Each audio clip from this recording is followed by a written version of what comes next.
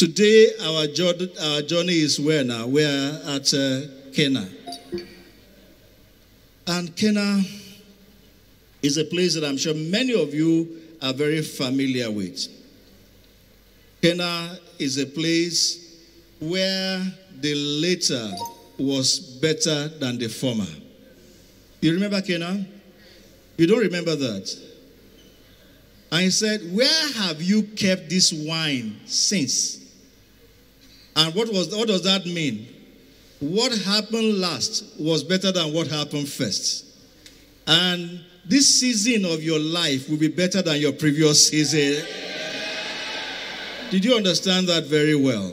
Because you might have thought that that was the very best that could happen. And you see, well, at this age, let me just manage myself, Abby. Let me just manage the little that is coming in. But God is declaring that you are tonight at where? At Cana, where you will do a wow. And people will say, even at this season of his life, he is more productive. He is more impactful. He is more reasonable. He is turning around. So Cana is a place where the later was better than the former. But that's not where we're going. We'll talk about that. Cana is also a place where not enough became more than enough. Am I right? Cana is that place where, you know, in your life journey, sometimes you start with nothing. Then nothing will become not enough. Abi? Not enough will become just enough. Then just enough will become, I can't hear you, more than enough. And now there's something to share.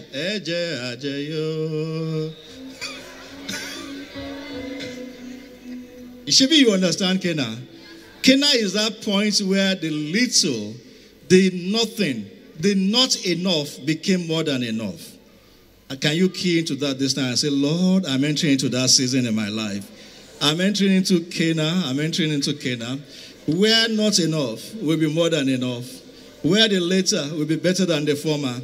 Where something will just happen and they wonder, how is he doing this one? Because it was that point where it was not enough.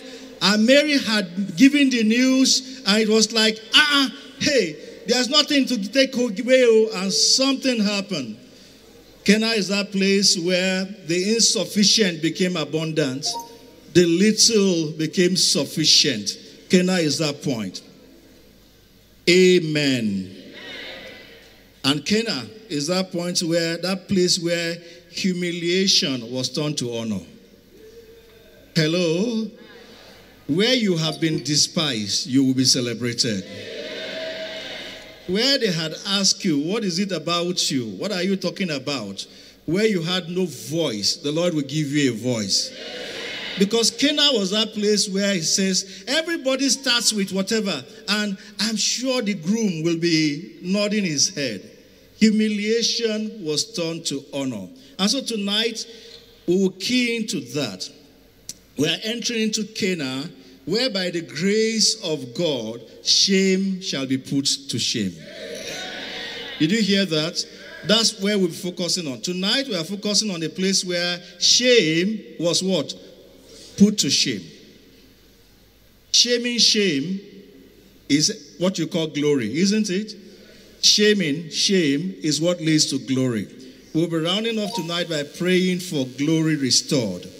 But let me just say to you that our consideration tonight is that place. The bus stop where we have reached tonight is that place where shame was put to shame.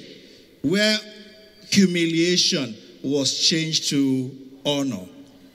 Now, we need to understand a bit about the occasion if we are going to appreciate the lessons drawn from there. We need to understand about the occasion. You know that the occasion that was focused on in John chapter 2 was called the wedding ceremony. Wedding ceremonies in ancient time, Old Testament and New Testament time, were happy, festive occasions. And I think it's the same thing now in Nigeria. In some parts of the world where man marry man and woman marry woman, they may not celebrate. In some parts of the world where the Bible is distorted, they may not celebrate. But in our own context, wedding is a ceremonial period. It's a festive period. But let me also elongate the bit, because in those times, wedding was not a weekend affair. How long did it take to wed? A week. It was a long period. And of course, the period was a period where everybody that comes will need to do what? To eat, to drink, and there will be festivity. Now, you cannot say that it is a shame, big shame, for the groom's family to announce that there is nothing enough. Because what is happening is that before their suitors, what are they saying? We cannot take care of the lady we are bringing in. So there must be enough. Now, that was the occasion. Jesus was invited there. Now, but there's something very important that I need to point at there. Mary came at one time and said there was no more wine. Now, there have been inferences. What does she mean? Was it that they were not selling wine? Was it that they went to the market and they did not find wine? Now, the chances are they had the money, but the wine was not available. Because if wine was available, money would have been used to do what? To buy that. But they were in a situation, in a fix, where there was no wine that would be supplied and provided for the guests that were on ground.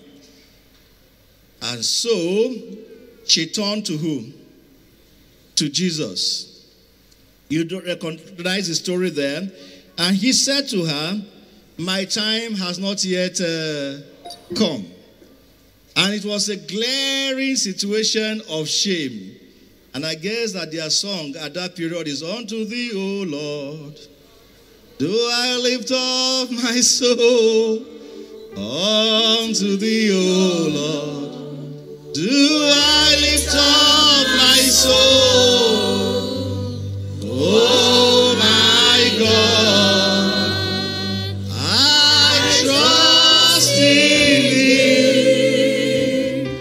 Let me not be ashamed. Let not my enemies triumph over me. They were in a fix. And so she went to him, do something. Now, notice the conversation. What did he say to her? Woman, my time has not come. Abi? Woman, my hour has not come. Why did Mary have that confidence to approach him? Had he turned water to wine at home before? I can't hear you. No. So why did Mary summon that courage to say, now I must talk to this person. I must talk to my son. She knows that he owns the key of David. And whatever he opens remains what? Open. And whatever he locks remain locked.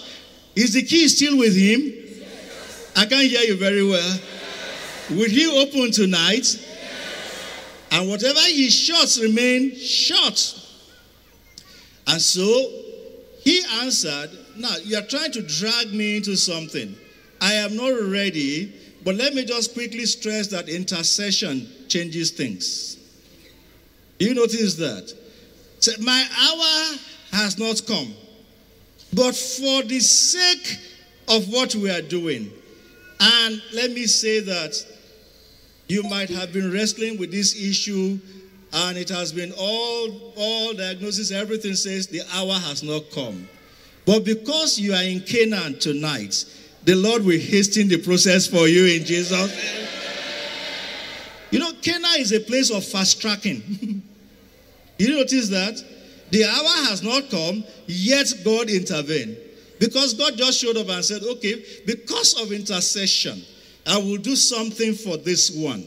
And so, she did not answer him when he said, my hour has not come. Was he insulting? No. He was saying that you are not to give directive. It is me that determines what to be done. But because of intercession. So she turned to the people around and said, what did she say? Whatever he tells you, do it. And that's very strong. At Cana, he might give instructions that look foolish. Now listen very well.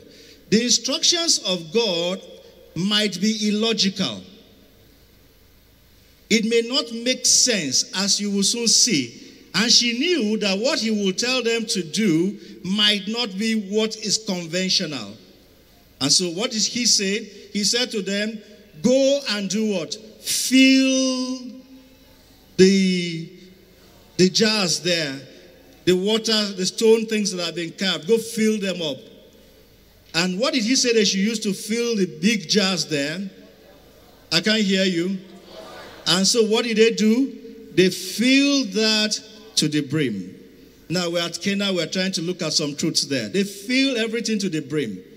Now, logically, what should have happened? What were you asking for? Hello? So what did he do? They filled the barn with water. But did the water turn to wine? Did the water turn to wine at that time? And what did he say they should do? Take to the people standing there. If you were in their shoes, please listen to me. Would you obey that kind of an instruction? Hello?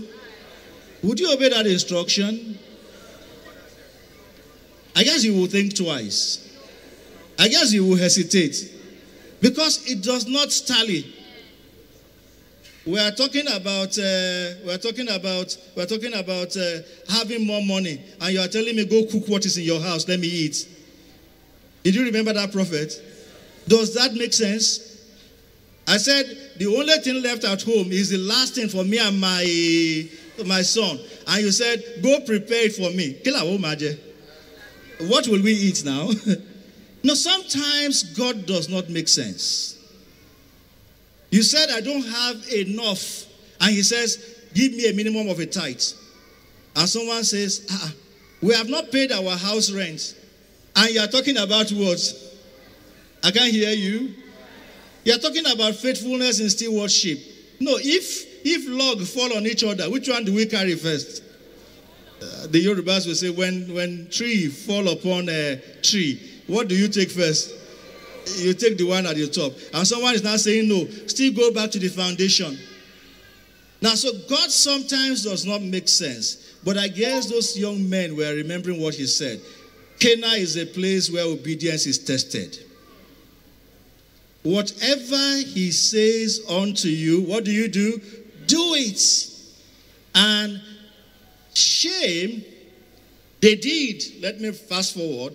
They did, because we'll be considering the issue of shame a bit. They took what he had ordered and took it to the banquet, the head of the banquet. And when he tasted, they gave him water. What he tasted was wine. Something happened along the road in the journey. As you take a step of faith, something will happen.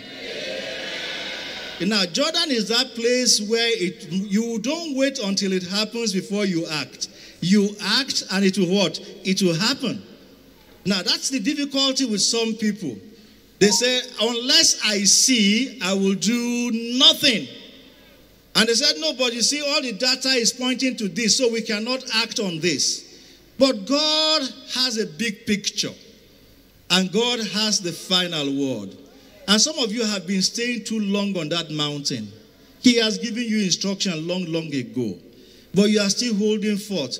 You want to be very convinced. Abi, you want God to make the instruction very logical.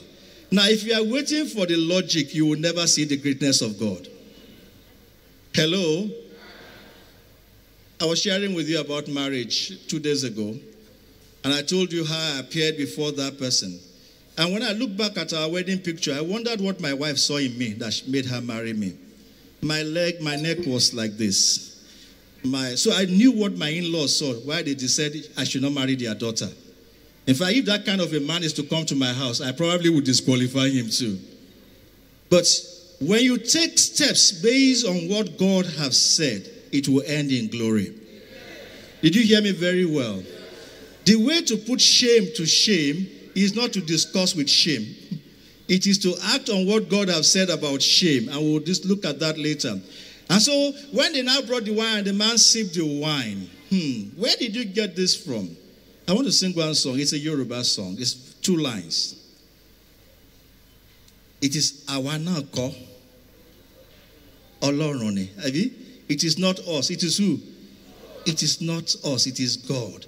I'm sure when the man was asking them, they will say, our nako. Olorone.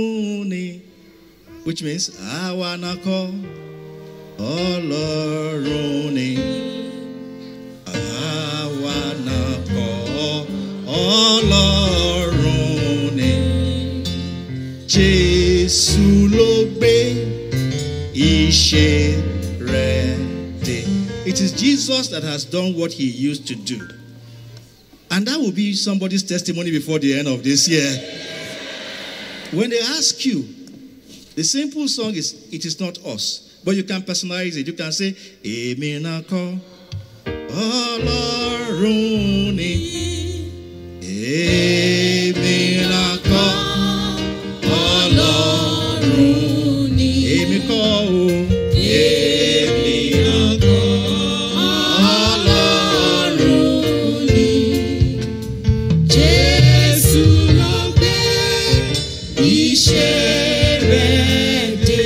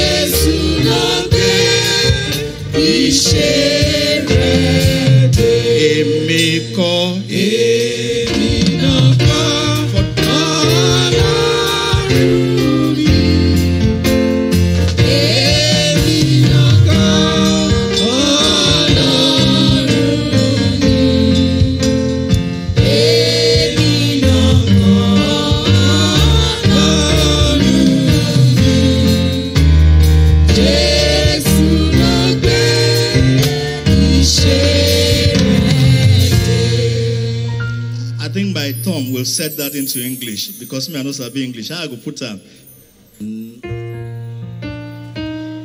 No be me oh, na God do I say no be me oh, na God do no be me oh, na God do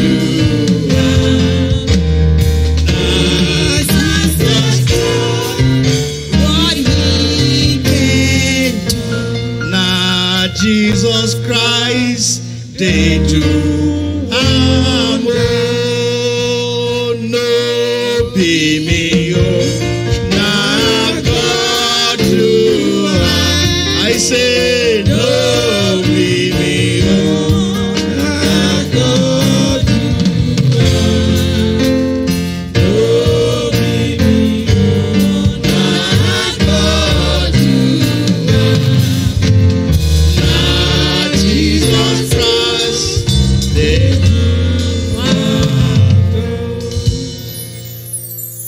You get the gist.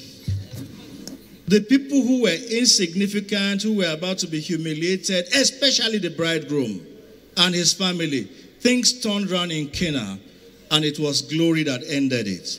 Now, so what was the enemy at Cana? The key word is what? Shame. Psalm 25 verse 1. Psalm 25 verse 1 and 2 and 3 talks about the enemy that every man will confront. And that enemy was what showed up in Cana of Galilee. If we read, let's read together in verse 2. I trust in you. Do not let me be put to shame, nor let my enemies triumph over you. No one, in verse 3, no one whose hope is in you will ever be put to shame. But shame will come upon those who are treacherous without cause. Let me not be put to shame. Shame is something that is, let me define it first before I talk about the consequences. Shame is something that reduces you. It is that feeling that comes upon you, that embarrassment that comes upon you, that feeling of humiliation that comes upon a person because he is failing to meet an expectation. When a person fails to meet expectation, the humiliation that accompanies it is shame. Shame is that thing that makes you babble when you should be talking. You know that? Shame is that thing that would be, they say, you never pay your house rent. I don't know which kind of Christian will I be. Will they fight every day, isn't it? Which church will they go safe? You they beat your wife every day. Abi? Say, Shame is what reduces a person. It is being forced to eat your words. And you know, every day we wrestle shame. Children wrestle shame.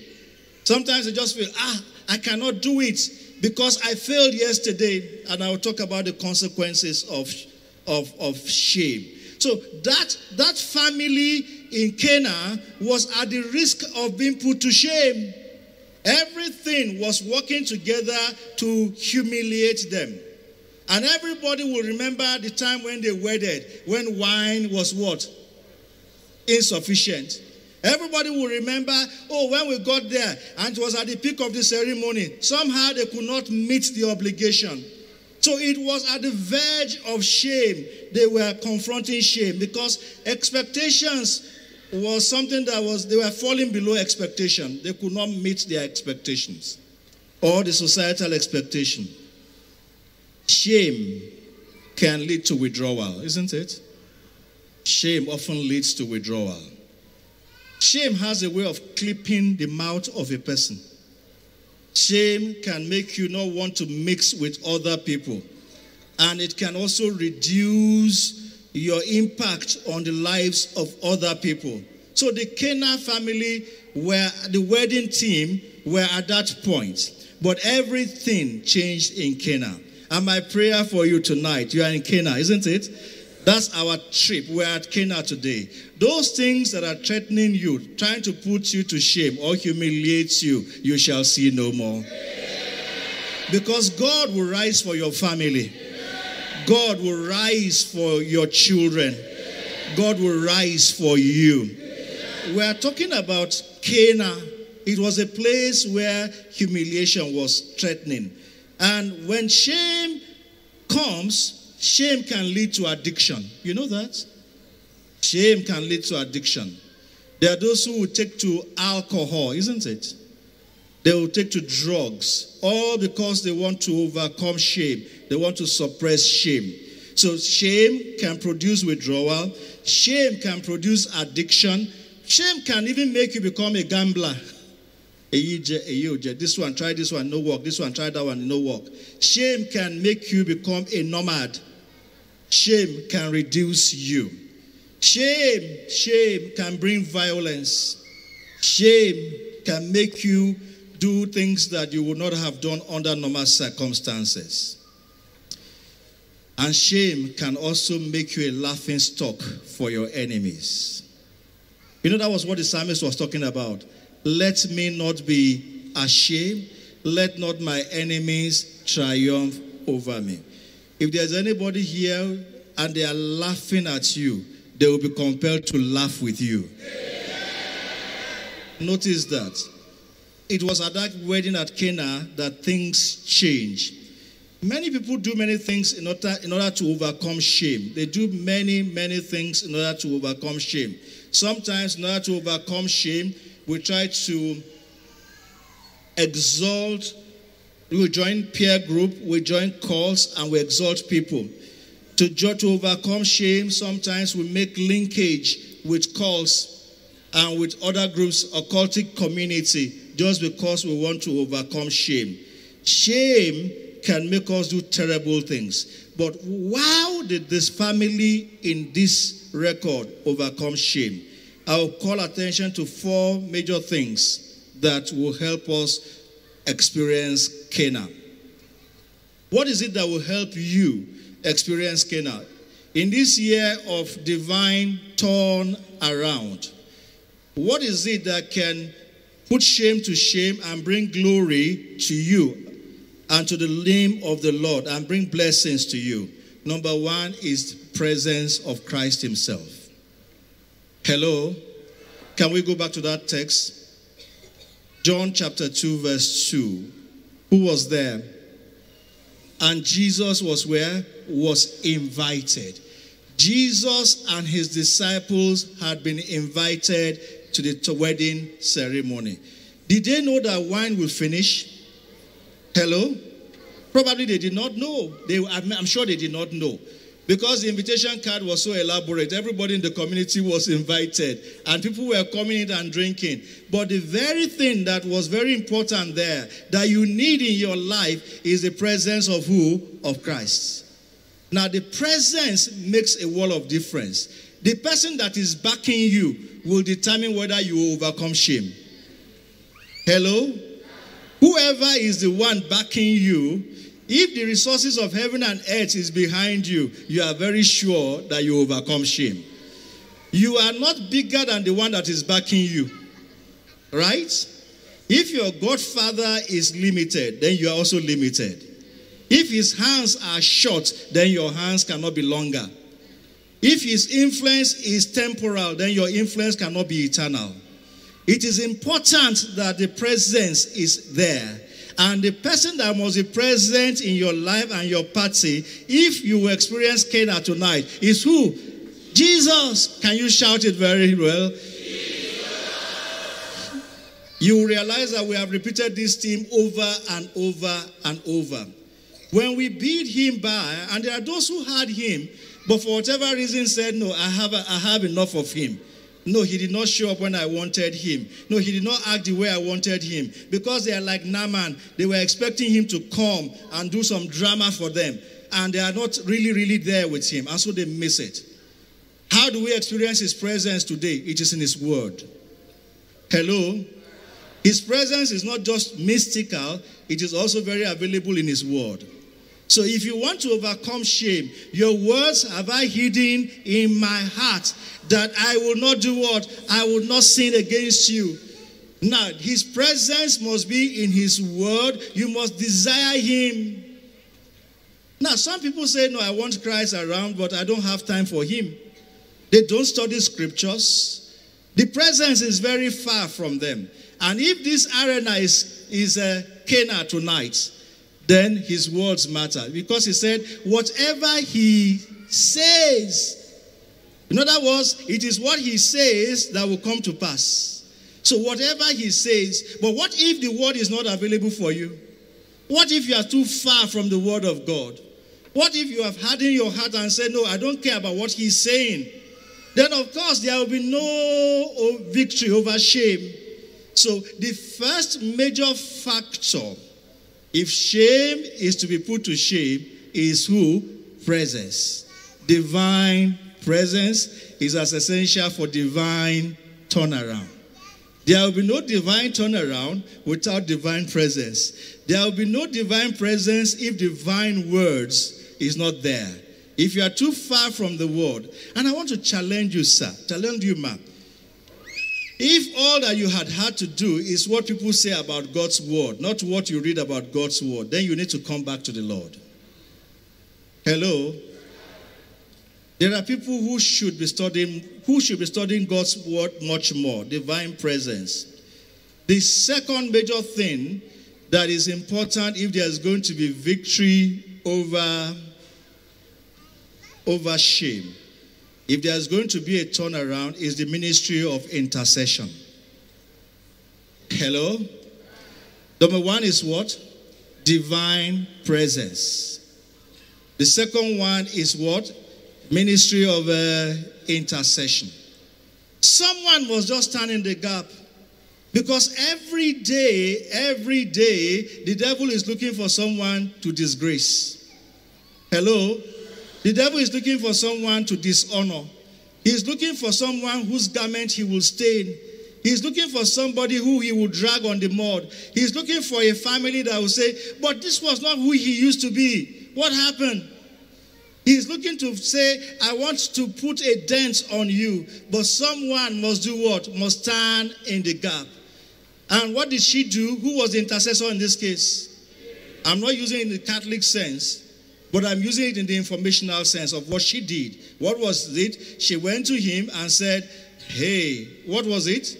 Wine has finished. I don't know what you will do, but I know you can do all things. I know you are sufficient, and I know in you there is abundance. So I'm reporting the case to you. Now let me ask you, do you stand in the gap for your husband? And how often do you do that?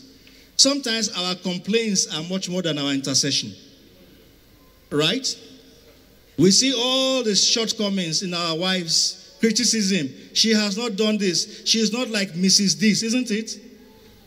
Oh no, but that was not the way we started. And we scold, we shout on our children, not knowing that even the evil one is trying to disgrace them. And so there must be someone who says, and I remember that much about my father, he will call each one by name. Oluwa Mugbadura for Jeremiah. Father, I'm asking for Jeremiah. Every stubbornness that may be wanting to come into his life. And I'm not stubborn. But he was just being preemptive, isn't it? Every deviation and distraction that may want to come upon him, Lord, let them not overtake him. Do you lay your hands on your children to intercede for them? If there's going to be a turnaround, wine has finished because he's no longer brilliant, isn't it? Lord, I want new wine on this soul. There must be the ministry of intercession. We will be interceding in a moment. What is lost shall be found. What is stolen shall be recovered. What has been forcibly taken away, the Lord will bring back to you. The Lord will multiply. But there must be the ministry of what? Intercession. Interceding makes a world of difference. Saying, I am there to report this so that there could be a change. Was Mary reporting for reporting's sake? You know, sometimes we gossip, not intercede. Right? We complain, we gossip. Have you heard? Did you know that they are saying this about that? But what must you be doing? It is not the gossiping that solves the issue. It doesn't. It complicates matter. So what do? Lord, we are at a critical junction. And if you don't do anything, I am doomed. This family is doomed. So rise, Lord, and do something. What is the third thing that you find there? If there's going to be a turnaround, there must be work. It is not laziness. Hello? And you ask me how I found that. You know, some people think miracle is just to close your eyes and then money will drop in your pocket. Hello? They are lazy. You cannot overcome shame if you are lazy. You know what he said in verse 7? What did he say in verse 7? John chapter 2, verse 7. What did he say to them? He said what? Fill the jars with water. So what did they do? What does that mean, to fill the jars? Huh? To sit down and admire what is going on? God is saying that you must also do what? Work. Rise and contribute. Do something about the situation here. Now, there are people, and it's unfortunate that the spirit that happened in Thessalonica is also being reinvented in our times. There are people who are lazy and they want to be fed. You find believers like that? You are not answering me. So they are not in Abuja. They are lazy. They don't work. Or they'll say, that one, me, I cannot do that one.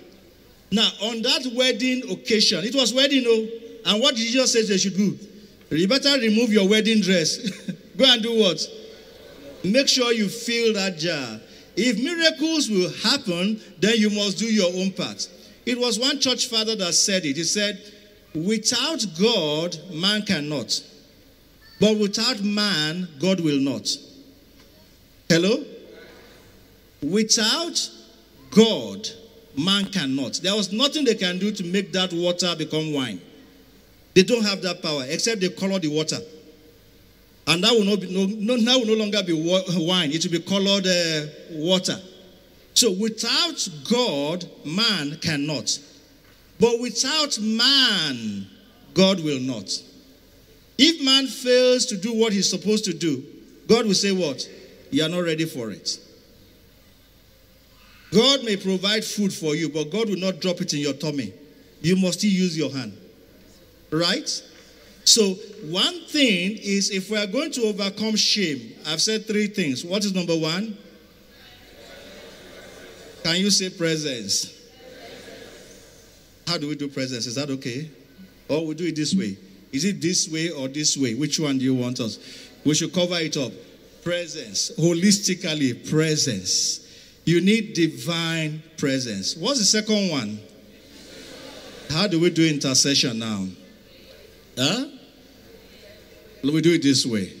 Okay, let's do it this way. If you're online, let's do it this way. Intercession. Or you can say, to the Lord, intercession. And what's the next one? Work. Can you do the, let me see you work. Some of you are tired. You should work. Oh yeah, roll the hand very well. How many calories are you losing? No, that's okay. It is important that we use our gifts, use our talents, use our opportunities based on his instruction. Fill the jar. And what's the last one there? You'll know that, of course. What is it? Obedience. Obedience. Even when it does not make sense. You know, sometimes God shows up and he disqualifies you from what you are doing and says, I want to qualify you for something else. Hello? I have noticed that if he sets to do something in a life, there will be a dislocation, isn't it? Then there will be relocation. Then there will be allocation, isn't it? He says, I dislocate, I relocate, and I do what? Allocate. And I give you more grace. Now, that's part of being dislocated. Moving out of your comfort zone is something you must battle in your life. Hello? Because sometimes you become too comfortable to obey. And you give many excuses. I just put myself in the midst of those young men. There would have been dialogue going on. Have you ever seen it before? That we will carry water to the head of the table. And the one will say, I'm not a fool. John, you should try it first. The other one said, no, Jerry, you should try it first. And I think Jerry did, isn't it? So you should try it first. No, I'm not going to do that before. And so somebody just said, I remember what Mary said. I remember that we were told that whatever he tells you, do it. And obedience is a hallmark. That song captures it.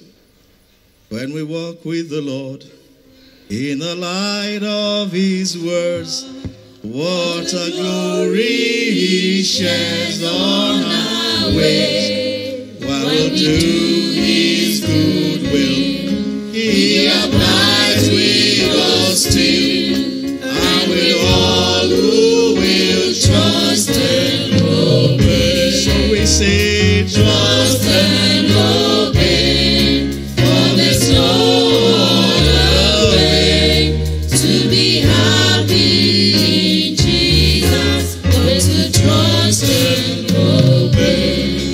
Then in fellowship sweet, we will sit at his feet, or we'll walk by his side in the way. Listen, what he says we will do, where he says we will go. Never fear, only trust and obey.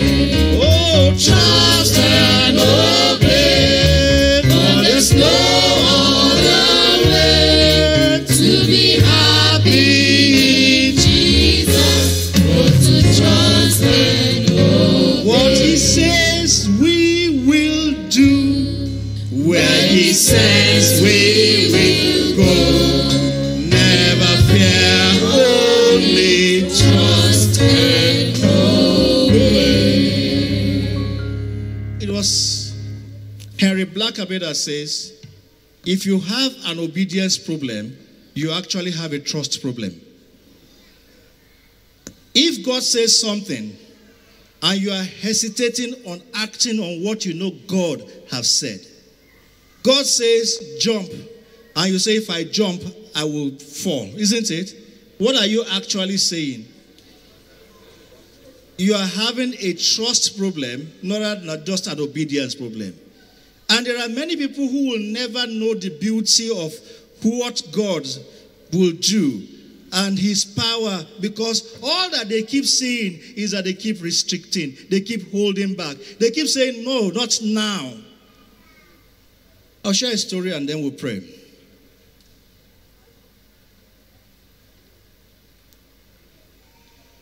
It was years ago, probably about 10 or so. My first child finished his secondary school, made his very good grades, and passed his JAM. And my wife wanted him to go to a private university. And I said, I don't have money for private university. And she said that was her desire. Then, you know women now, Abi? She practiced the ministry of intercession and nagging. I guess she was talking to God. That was intercession. What's the second one? And the ministry of nagging on me. And then I became so filled up in my spirit. So what do you want us to do? So we can take a loan. So I took a step to where I was serving at that time, and I asked for a loan. And of course, like it is common everywhere, the authorities said, we would have just done this. But you see, we don't want to set precedent. People are afraid of precedent, isn't it? So for the fact that we don't want to set precedent, you will not get a loan. So I did not get a loan. When the authority, the person in charge who could authorize that, said there was no loan, I came back into the house. And I sat that dejected. I gave the breaking news to my wife. And so that softened the idea of, but I knew she was moody. She was still reflecting. Then in the heat of, because when there is civil war, silence reigns, isn't it? So I just turned on the television. And the television was turned to a station. It was TBN, if I remember. And there was this pastor called G.E. Patterson. I don't know him from anywhere. Don't know anything about him, but he was the one being featured. And G.E. Patterson said that unless you step into the Jordan, you will keep seeing waters. If you don't march on, Jordan will never part ways. And my wife said, Shegbo. Did you hear? But my faith was not carrying it. But something about what that man said kept reverberating. That this word is not accidental. And the word usually precedes the miracle of the Lord. So what we did was to say, okay, here we come at this junction. Let me not be ashamed. Let not my enemies triumph over me. Remember, Lord. Remember, Lord. The sins of my youth. Okay. Remember, Lord. He will not remember. The sins of my youth. Oh my God. I say, I trust in you. Let me not be ashamed. Let not my enemies triumph over me. So we gathered. We decided that Jordan we will step into. So we gathered money. All that could do was to pay for the acceptance. The first thing they paid. So we paid. But after that, gradually, we started having some rakings. Somebody remembers, you can do this, idea came, you can do that, you can put this into work. And gradually, doors were open. Second semester came and we paid the money 7 times. Stella meje lokun. By that I mean that we were buying it. As money was coming in, we were buying and keeping. This one you must not touch. This one you must not touch. The rest is history. That child went through. That child succeeded. That child came out. Now, obedience, God may not give you all ahead.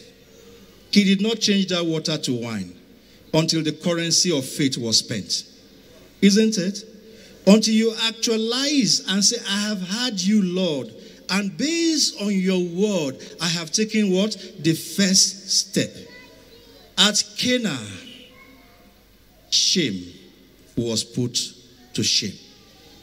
We would pray tonight because tonight is midweek worship. And your first prayer point before we look at the issue of glory that the Lord gave to that couple, the first prayer point that we will pray tonight is that, Lord, let the later part of my life be better than the former.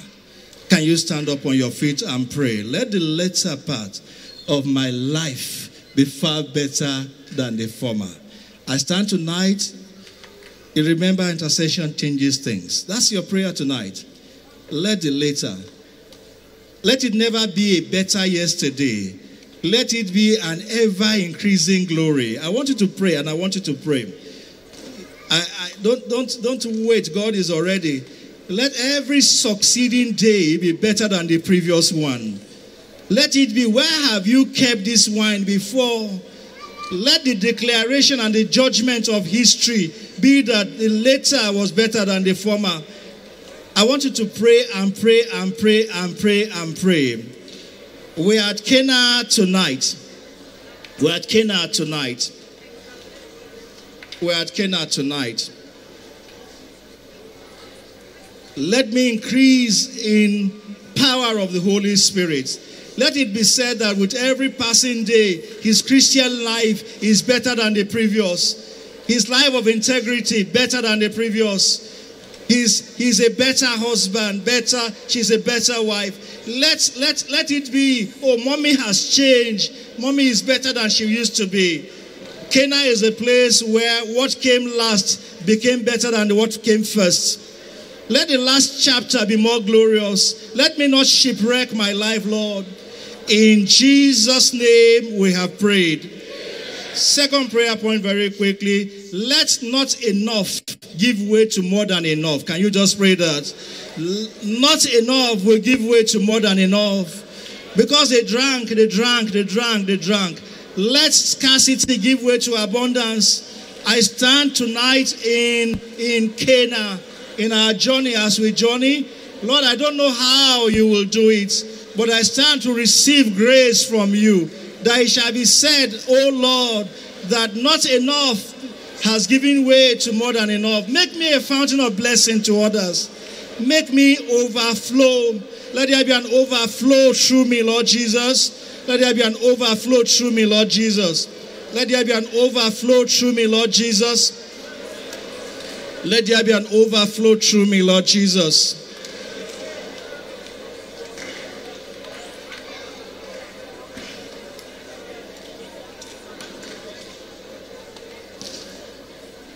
In Jesus' name we have prayed.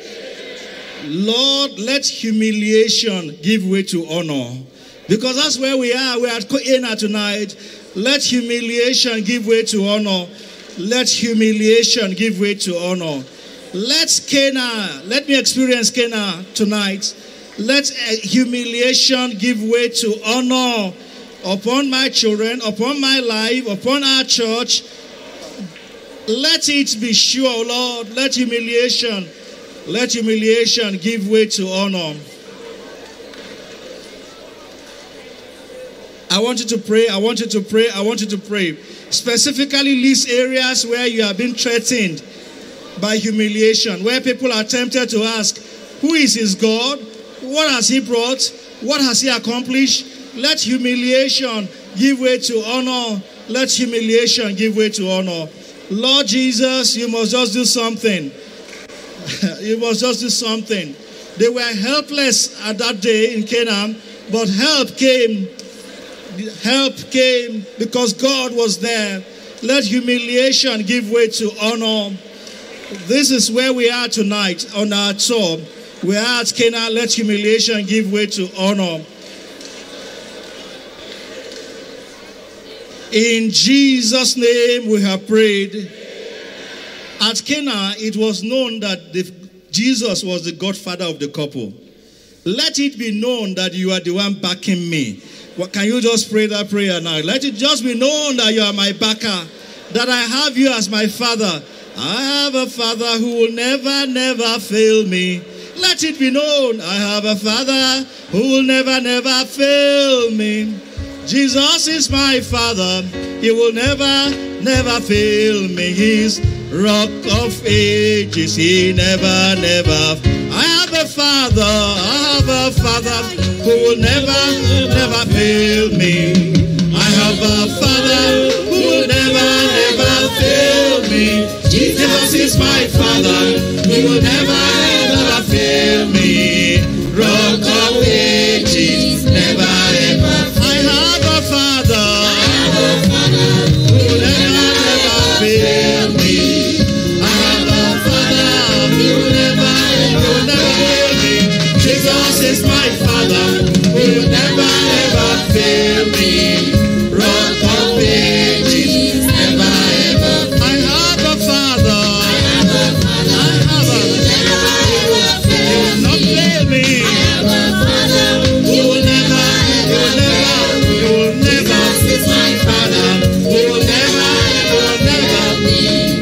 Rock of ages, never, ever fail.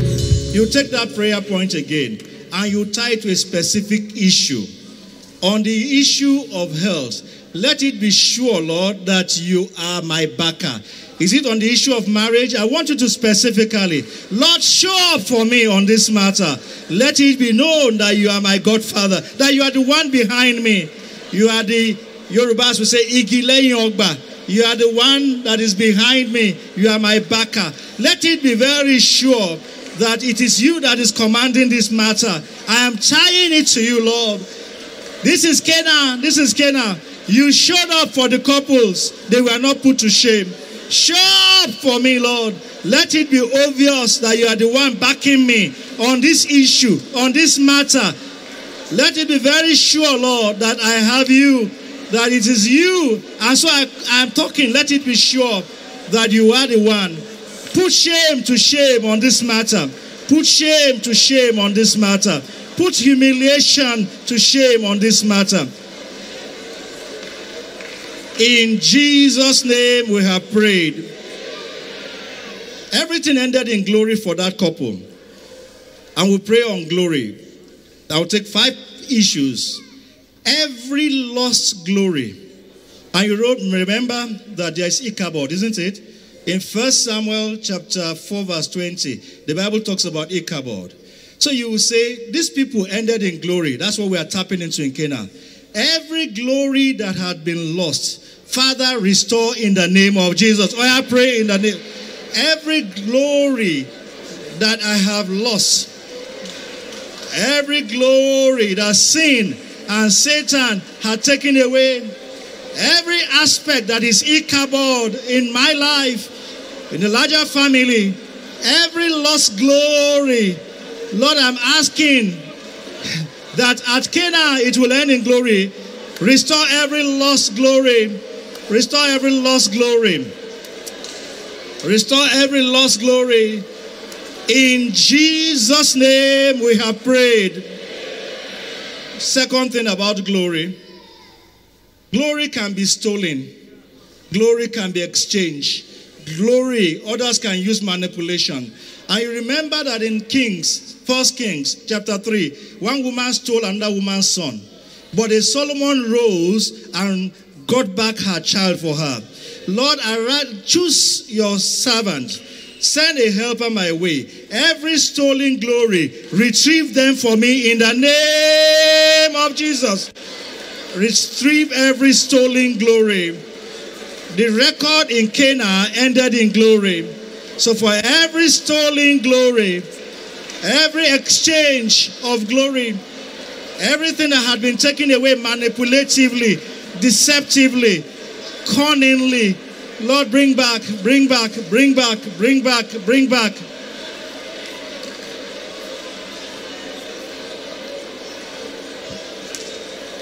Pray and pray and pray and pray that every stolen glory shall be returned, shall be retrieved. In Jesus' name we have prayed. The third one that you will take is that glory can even fade. We talk about fading glory. And there are those who say, oh, yesterday was better than today. They will say, if you know her before, if you know him before. But for this family, it was not that way. Father, do not let the glory of my life fade away. Can you just pray that? I want you to pray against fading glory. I will not diminish in righteousness. I will not diminish in honor. I will not diminish in grace. I will not diminish anywhere. Do not let me experience fading glory. Do not let me experience fading glory. Please, Lord, don't let me experience fading glory. At Cana, it ended in glory. At Cana, it ended in glory. At Cana, it ended in glory. In Jesus' name we have prayed. When that text that we read was rounding up, John chapter 2 verse 11, it said this was the first sign, isn't it? It was an unveiling. You know, sometimes glory can be veiled. And sometimes when there is a veil, you don't see the substance. You don't see the thing that is the treasure behind it. And so you will say to the Lord, tear every veil that is concealing my glory. Pray in the name of Jesus. Tear every veil, every veil, every veil that is concealing my glory. They are torn, they are torn, they are torn, they are torn. Tear every veil that is concealing the glory of my life. Let them be torn. Tear every veil. Remove every veil that is concealing the glory of my life. Remove every veil, every veil. Let there be an unveiling. Let there be an unveiling of glory. This was the first sign that he performed. Let there be an unveiling of the treasure you have deposited in me. Unveil the glory. That was Cana. Cana is a story of shame turning to glory. Cana is shame turning to glory. In Jesus' name we have prayed. And the last one, and you call on the name of Jesus very passionately. Paul talks about ever increasing glory. Where every passing day it keeps getting better. Where they think it should be stopped and it keeps manifesting. And you say, Lord, this is my season of ever increasing glory. Can you shout the name of Jesus and turn down to prayer? Jesus! Let this be a season of ever increasing glory. Ever, ever, ever, ever. Ever increasing glory. Shout, Jesus is here. Ever increasing glory. It keeps getting better. It keeps getting sweeter.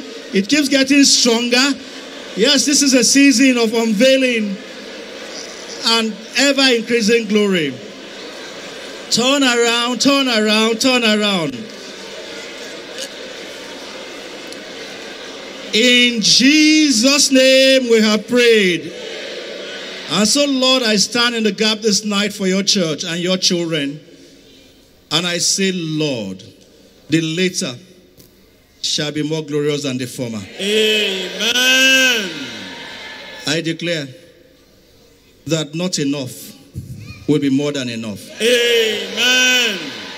I declare that humiliation will give way to honor. Amen. Shame shall give way to glory. Amen. Every lost glory is recovered. Amen. Every stolen glory is retrieved. Amen. The glory shall not fade. Amen. I declare on the authority of the Lord that there is an unveiling going on. Amen. Because Cana was a place of unveiling. And so tonight, your glory is unveiled. Amen. And on the authority of the Lord, I declare it shall be ever increasing glory. Amen. In Jesus' name we have prayed. Amen. Somebody shout glory.